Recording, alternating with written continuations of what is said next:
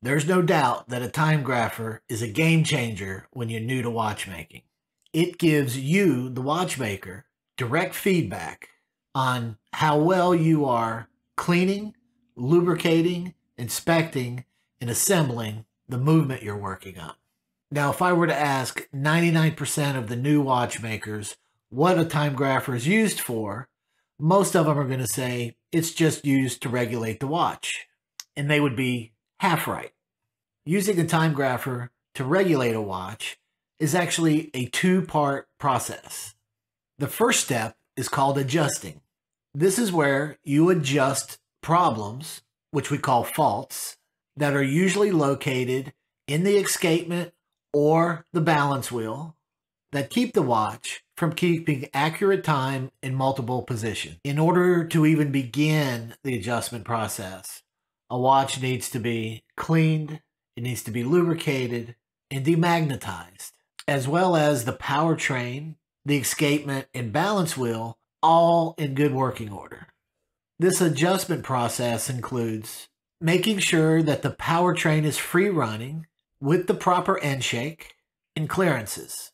The escapement must be in adjustment, and the clearances, or what we call divisions, must be correct so that no parts are touching each other. The hairspring must be centered on the collet and level under the balance bridge. The gap between the regulator pins or the regulator key should be parallel and as close as possible without squeezing the hairspring. The movement should be clean and oiled. At 0 hour, or when a watch is fully wound, the movement should not knock when it's in the horizontal positions, or for an automatic movement, when the bridle is wound to its limit. Knocking is when the balance wheel rotates too much and the impulse pin hits the horns of the pallet fork. The amplitude should be a minimum of 270 degrees at a full wind and deliver consistent power. After running for 24 hours, the amplitude on a manual wind watch should be a minimum of 210 degrees or 190 degrees if it's an automatic. When these conditions are met, now you can move on to the second part of the process, which is called regulation. When you're regulating a movement, you change the effective length of the hairspring by moving the location of the regulator pins along the terminal curve, which basically makes the hairspring either longer or shorter. When you make the effective length of a hairspring longer, rates go down. When you make the effective length of the hairspring shorter, rates go up. Now, regulation is only done to fine-tune the rates, and they will not correct any faults that are actually in the movement. Now, when you put the movement into the microphone stand, allow the movement to settle in for 30 seconds before you even start looking at the results on the Timegrapher.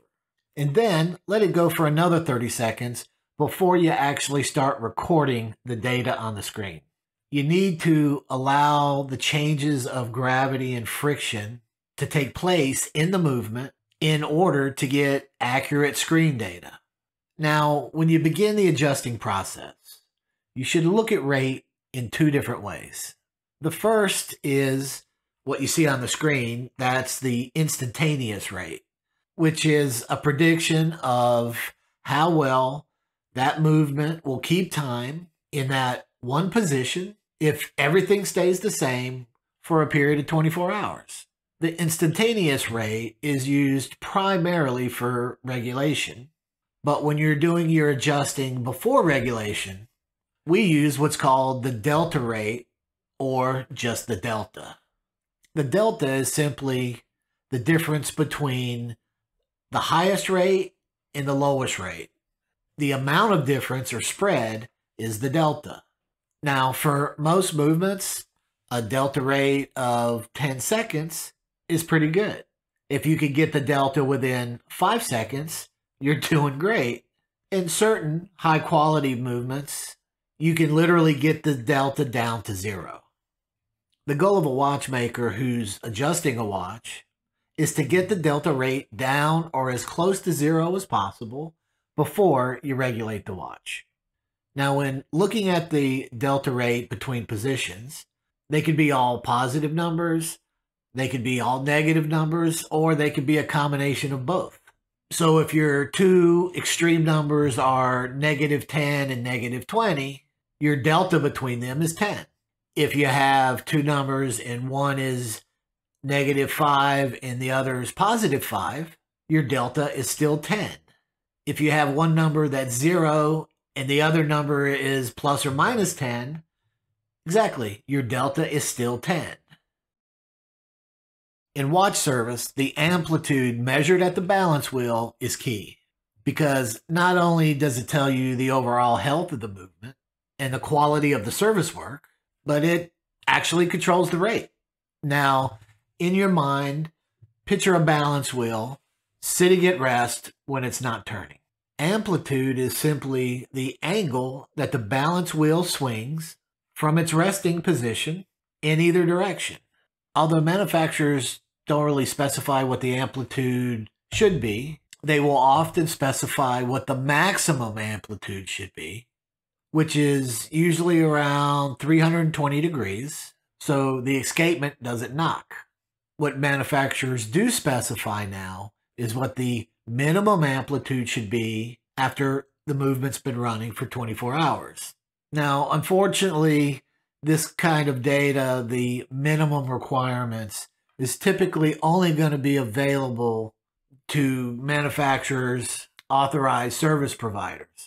But as a general guideline, manual wind movements should have a minimum amplitude of around 210 degrees, and automatic movements should have a minimum amplitude of around 190 degrees. Now, these goals are for excellent timekeeping, and you may not be able to achieve these goals right away. As you go along and build your skills in watch repair, you'll be able to achieve these goals on almost every watch. Now, lift angle is the setting used by the Timegrapher to calculate amplitude, and it has nothing to do with calculating the rate of the watch. Lift angle is simply the number of degrees of rotation where the roller jewel is in contact with the pallet fork. Although lift angle doesn't need to be exact, you do want it to be as close as possible, because having an accurate amplitude reading is actually really important. Having an incorrect lift angle of just 1 degree off can throw your amplitude reading off by 5 degrees or more, which is not ideal for watch adjusting. Lift angles in most watches are going to range anywhere from the low 40s to the mid 50s, but some movements go up into the 60s. As a general rule, movements that operate under a lower beats per hour will have lower lift angles, and movements that operate at a higher beat per hour or a higher frequency will have higher lift angles. Now, when new watchmakers can't find a lift angle, they typically default to just use 52 degrees for practically everything.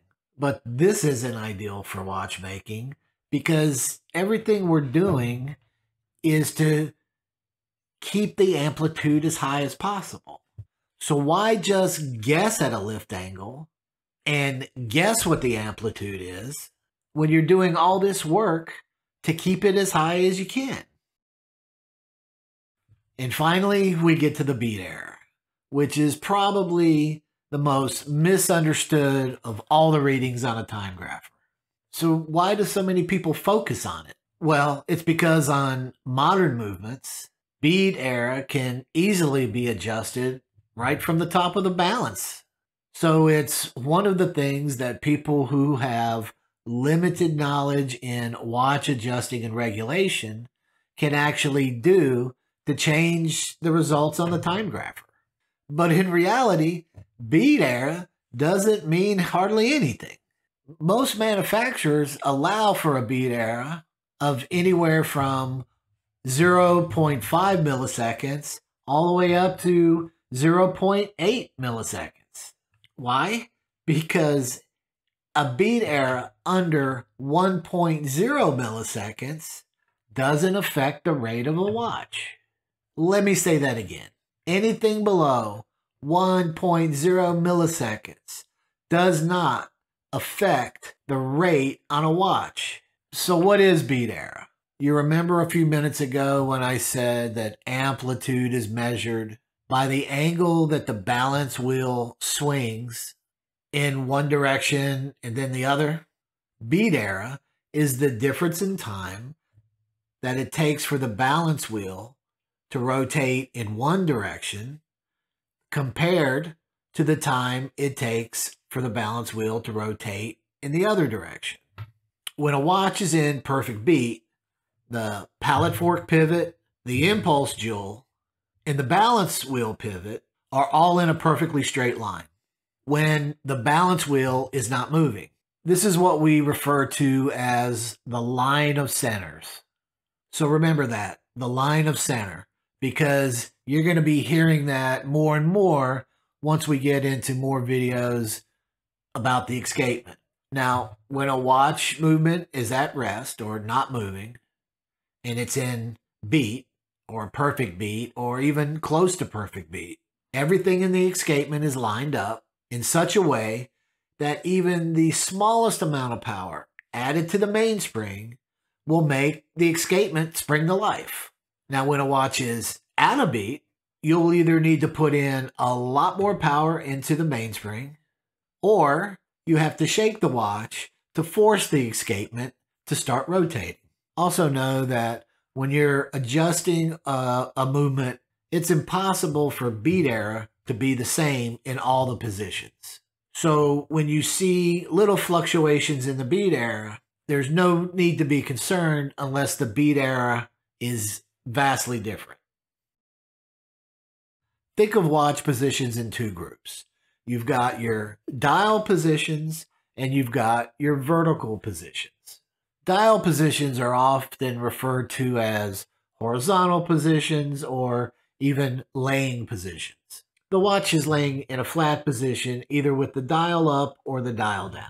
In watch adjusting and regulation, the two dial positions need to be correct first before you can even start looking at the vertical positions. Ideally, the amplitude and rate should be almost exactly the same, but this will have a lot to do with the quality of the movement itself. Differences in amplitude and rate in the dial positions is almost always caused by friction somewhere in the escapement or the balance. Small variations in the dial positions are acceptable, but when the deltas get too far apart, you need to find these faults and correct them before moving on to the vertical position. Now, the first thing to understand about the vertical timing positions is the amplitude is going to drop from where it was in the horizontal position. This is due primarily to the difference in friction in the balance pivots, the effects on gravity to the movement, and any poise errors that may be in the balance wheel. Now, remember, in the dial positions, the balance pivot, the tip of the pivot, is actually spinning on the end stone. But when you turn the movement sideways, now the entire shaft of the pivot is rotating in the jewel hole that's inside the chaton. This is why making sure that the end stones are properly lubricated, because if oil's not drawn up into the pivot hole to lubricate that pivot staff when it's in the vertical position, this fault will come up as lower than normal amplitude drops because the friction is higher than it should be, creating a larger delta between your dial positions and your vertical positions than you want. Gravity pulls the hairspring down, making it droop, which causes the balance wheel to use more energy to keep the balance wheel oscillating.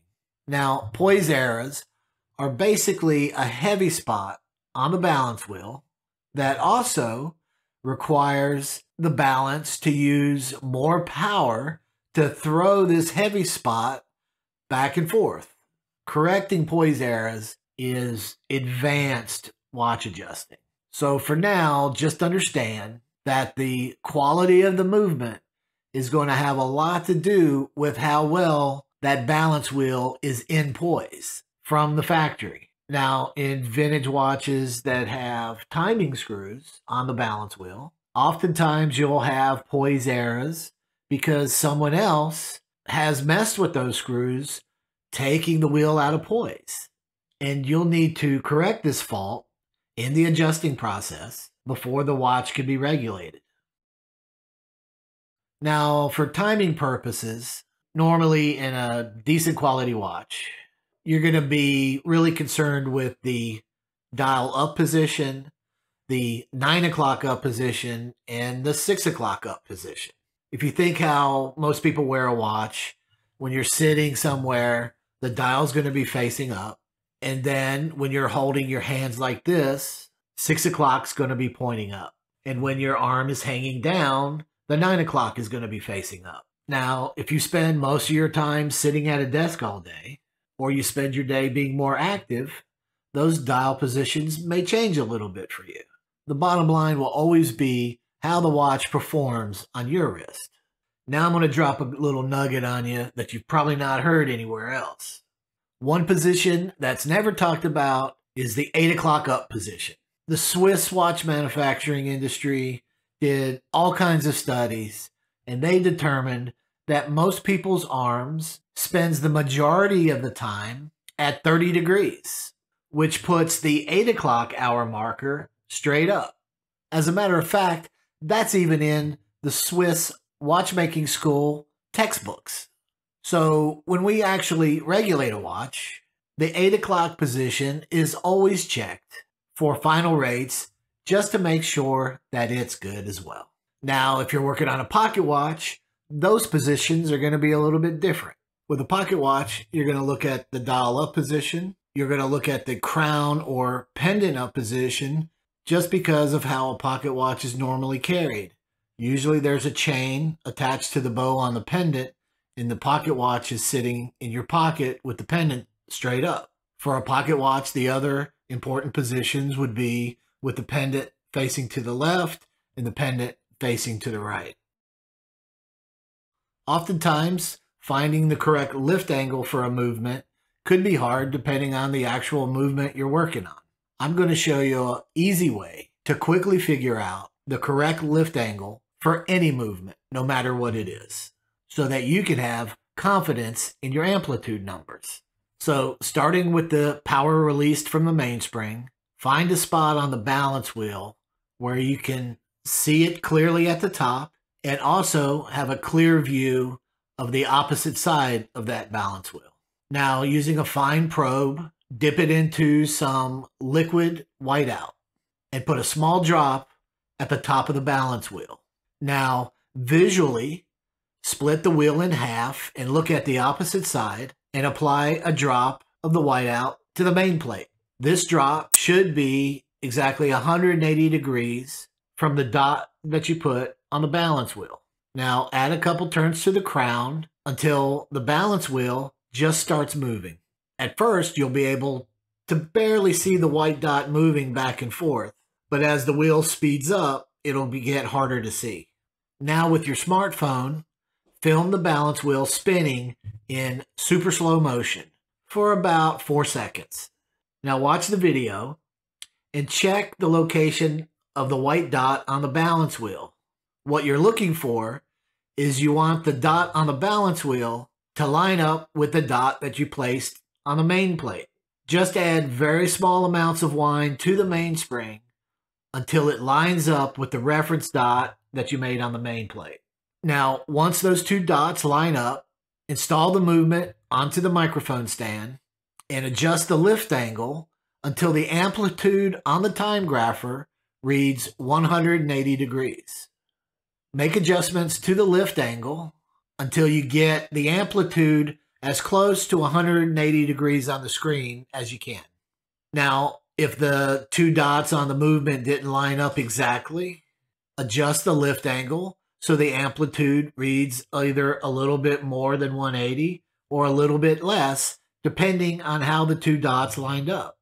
If the dot swung a little bit beyond the reference dot on the movement, then just adjust the lift angle until the amplitude is slightly more than 180 degrees. Now simply record the lift angle that you've determined on your Timegrapher, and now you can fully wind the watch and you will have an accurate amplitude reading on your Timegrapher. And that is how you can figure out the lift angle for any movement. Thanks for watching. I hope to see you again very soon.